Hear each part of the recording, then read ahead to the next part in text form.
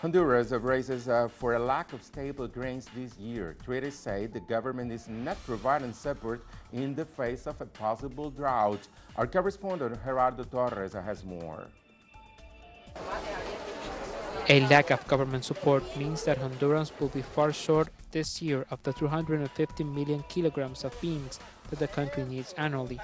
A moderate climate will leave the country 50 million kilograms short. A drought similar to last year could leave the country 100 million kilos short. The problem is one of priorities and of food sovereignty. The government has bet on planting great areas of crops for exportation goods, for example, African palms. It has understimulated the production of grains we eat. Now we have to import beans, corn, rice, and all that we used to produce here. The lack of basic grains is producing high speculation in the local markets. It comes here cheap, but they sell it for 85 lempiras per pound, which means they make 35 lempiras for each pound. That is why people are not coming to the market, because prices are too high.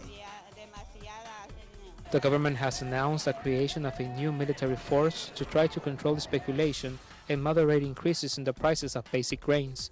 Some see this decision as wrong, that it will just worsen the problem of the militarization of Honduran society and won't resolve the real problem. Now the military is going to plant beans. Now they are so multifunctional that we apparently have to place them everywhere, even in hospitals, but they're always speculating, never planning nothing. This year, Hondurans will live in fear of getting access to beans and of the higher prices. The government, instead of looking for solutions, appears to be using this crisis to increase its military presence and budget. Gerardo Torres, Telesur, Central America.